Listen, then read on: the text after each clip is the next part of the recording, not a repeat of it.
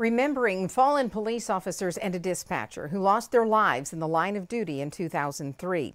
Two Fayette policemen and a dispatcher were killed after a man in police custody grabbed one of the officers' guns, shooting and killing them inside the Fayette Police Department.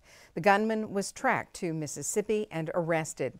ABC 3340's Bobby Portavant shows us how the three men killed are being honored today in the community they served. 20 years ago, Fayette Police Corporal James Crump, dispatcher Leslie Ace Mealer, and Officer Arnold Strickland lost their lives in the line of duty. A memorial ceremony was held in their honor on Friday. Now it's a day not lost on anyone in the city of Fayette, including Fayette's current police chief, Danny Jenkins. He knew all three men. Honestly, I think about them every day.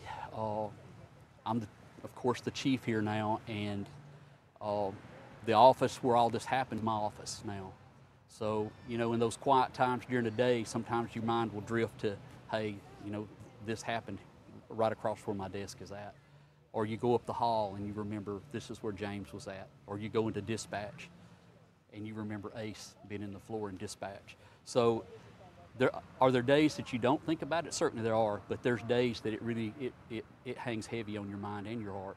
Dozens of people attended the ceremony on Friday, including Leslie Ace Mealer's stepsister, Cindy Raspberry. It feels really good that they are remembering, you know, what happened.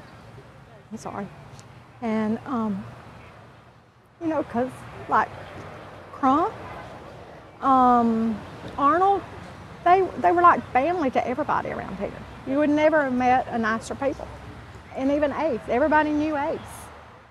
For the 30th anniversary and for many years to follow, Chief Jenkins tells me he'll do everything within his power to make sure these three men and their service to this community will continue to be recognized. In Fayette, Bobby Portavant, ABC 3340 News.